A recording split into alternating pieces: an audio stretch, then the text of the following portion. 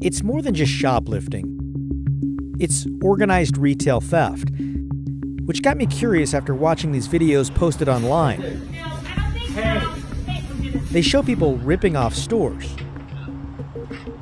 like this Target in North Portland. Y'all stealing? I mean, it looks like they're stealing a lot of stuff, with no real fear of getting caught. In many ways, it kind of reflects some of the broader issues we're dealing with in our city, like crime, accountability, and drugs. What's the problem? This is the kind of community I don't want to live in, man. People take shit out of the store. Because I just watched them take 8 of those sweaters off the rack and walk straight out. Tell me about this video. I'm fascinated by it. I just see stuff getting loaded into a shopping cart. Sean is the guy who shot the video last September.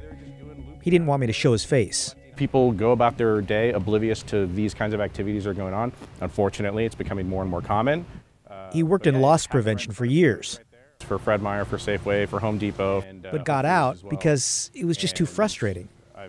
During that time, I've just seen things get more and more challenging and more difficult. Most retailers, they don't allow their workers to physically stop shoplifters. It's too risky. People get hurt. Instead, they just take the loss. And the bad guys have figured that out. Last year in Portland, there were more than 3,000 cases of shoplifting reported to police. But that's likely a gross undercount. A recent survey found in most shoplifting cases, Portland retailers, they don't even bother filing police reports, citing a lack of police response, lack of prosecution. The incidents are just low level or company policy. I would say it's at a crisis level right now in Oregon. How so? Just the amount of groups that we see coming into stores on a daily basis. We see some of the same individuals that are hitting multiple retailers every single day. Jeremy Gerard is with the Oregon Retail Crime Association of Oregon. Who's getting hit? Every retailer. Big and small? Big and small, yes. He says some stores, again, these are individual stores, are losing as much as $1 to $5 million a year to theft. And what kind of stuff is being stolen? You know, anything that has a resale value is typically being targeted. Some of the items that we see that are stolen most often are fragrances, high-end purses, Levi, Nike.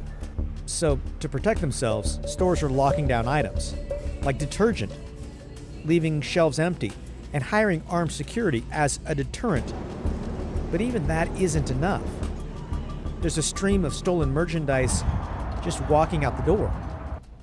In the time we've been driving around this huge parking lot, what's the likelihood that someone has committed a theft? I'd say it's pretty likely. I've almost surprised we haven't seen someone run out of door as we drove by a few of these businesses. It's that common? It's that common, yes. These stores are being hit on a daily basis? On a daily basis, yes. More than once? More than once. This surge in retail theft not only puts workers and shoppers at risk, but also drives up prices. And the crime, it bleeds into surrounding neighborhoods. They'll just walk from the Nike store, come down here. Oftentimes with armful of clothes and sneakers. Paul Greenidge is a pastor at New Song Community Church in Northeast Portland. It sits just a block away from the Nike community store, which has become a target for thieves. They come running through the church parking lot with stolen merchandise all the time.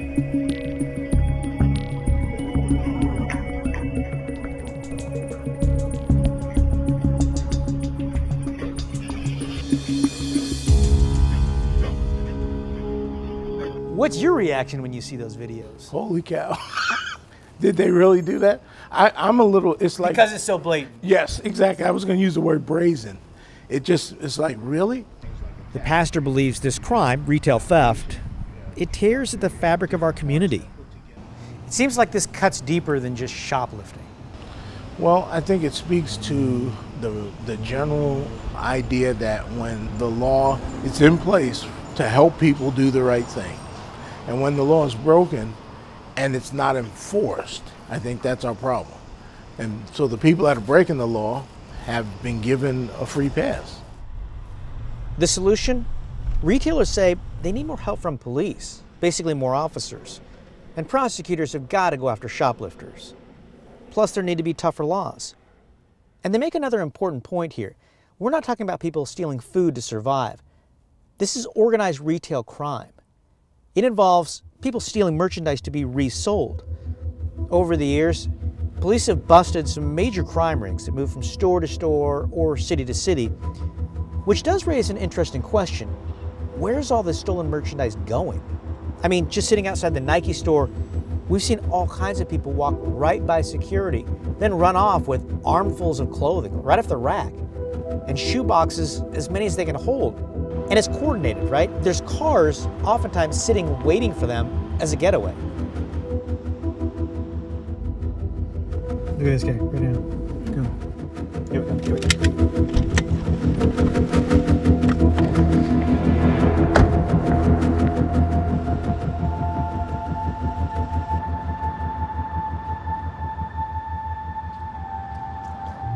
Can I just ask you, what do you do with all the stolen merchandise?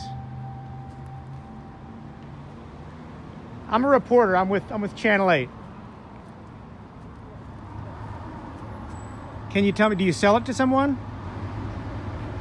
Yeah, your wife's boyfriend, sir. What can we do as a community to help stop this?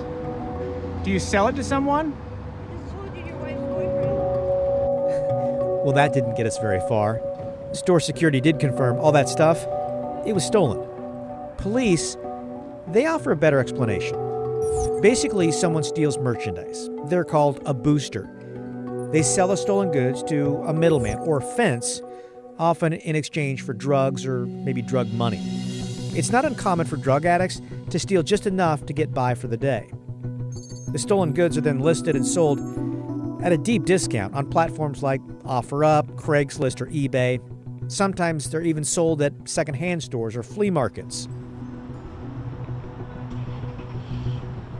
And a lot of this happens right out in the open. I mean, we've been watching people haul all kinds of stolen stuff out of these stores at Mall 205. At Home Depot, one guy had a backpack full of stuff, walks right past security, the cash registers, nobody stops him. Others are running off with detergent through the parking lot, stolen shoes. One guy in particular, we watched him coming out of Target with this huge box and appliance. He goes over to some other vehicle and they talk for a while, so we decide to follow him. Well, next thing you know, they're walking down the street with the appliance. They end up at some different store, another retailer, where they unload it. And it's this cycle that has neighbors, retailers, and police all really frustrated. Retail theft is happening at a scale we haven't seen before, leading some stores to close and others to reduce their hours. It's also helping to fuel drug addiction and contributing to this theme that in many cases, there just aren't consequences for criminals.